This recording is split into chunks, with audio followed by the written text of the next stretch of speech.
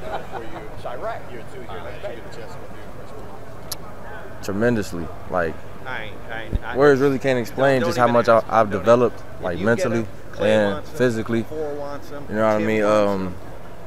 Coach Hart just making tremendous like adjustments as far as my just route running and things like that. Like I came in more so as a running back experience, pretty much just building on my own as a receiver, but just doing all the right things. It's been a huge slowdown for me, especially, and then just a huge change, honestly. Nobody gets a chance to say hi to him afterwards. That's where being out. I know they'll be back and they're starters. So thank you, Amelia. Payoff, but yeah, you guys see opportunity here to maybe establish yourself. What do we have here? Oh yeah, absolutely, definitely. That's been a goal for me, really, just becoming reliable, making routine plays, just like Coach Day always say.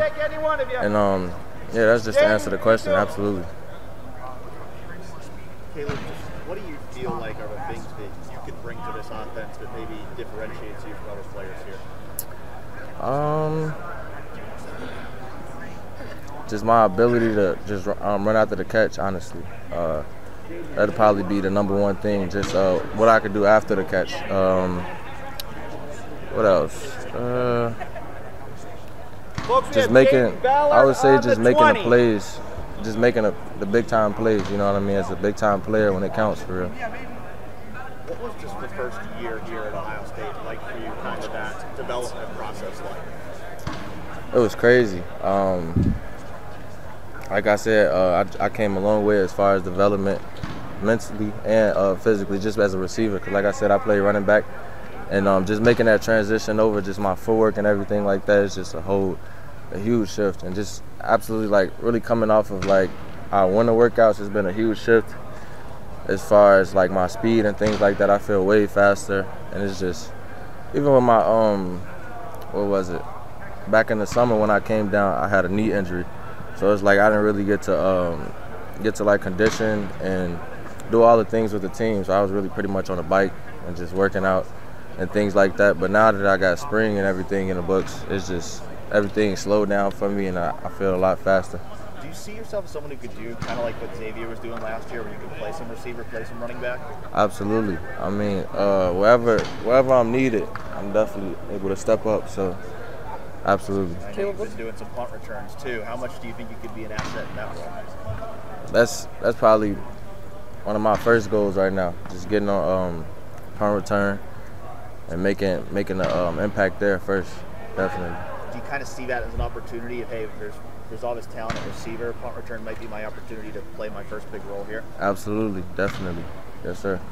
Kaleb, what's it like when you get here and you expect to learn on the field from Jackson for a year? And you know that he's a guy that everybody wants to be like, and you don't have him on the field to learn from all year. What was that like for you guys? What was it like? I got a taste of it, honestly. Just fall camp, really just, I grasped so many things from him, from that, just those, you know what I'm saying, the weeks that he was there. And definitely everybody wanted to see him play, obviously, but like I said, I took what I could from him, and that was really all I could do, really. I don't think anybody's going to compare you to Marv. The differences in size right now, but to be able to learn from Marv, watch him work. Like, how easy is it to latch onto that and be able to work the way he does?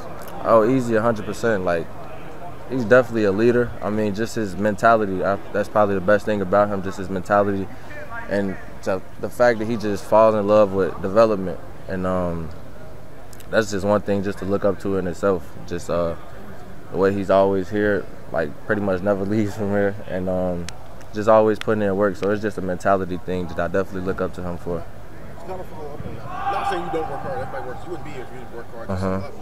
But when you see a guy like that who literally never leaves here, does it maybe change your viewpoint, your mindset of how you need to approach this and how you can actually get on the field here?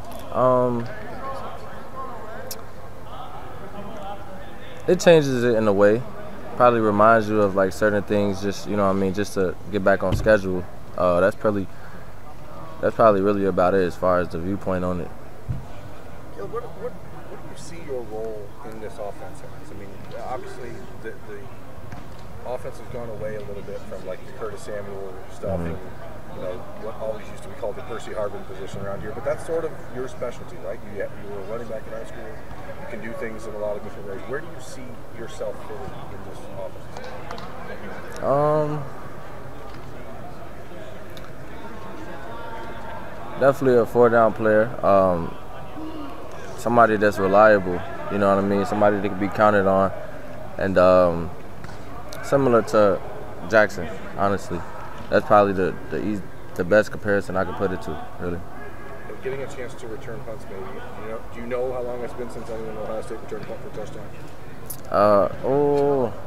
touchdown? Coach Fleming was actually telling me about this, but I'm not sure. 2014. So 2014. When you get back there, what is your mindset? Is it attack? Is it just catch it? Or how do you see yourself in that role? Definitely get a jump on the ball, and I'm taking like any opportunity I could get. You know what I mean, for extra yards. Now, tell me that you're returning a punt for a Folks, touchdown. we have Reese Stocksdale on the 30. If I can, yes, sir. Yes, for sure. It's on the record. So. For sure. Thanks For sure. No problem. Yep. Kaleb, thank you.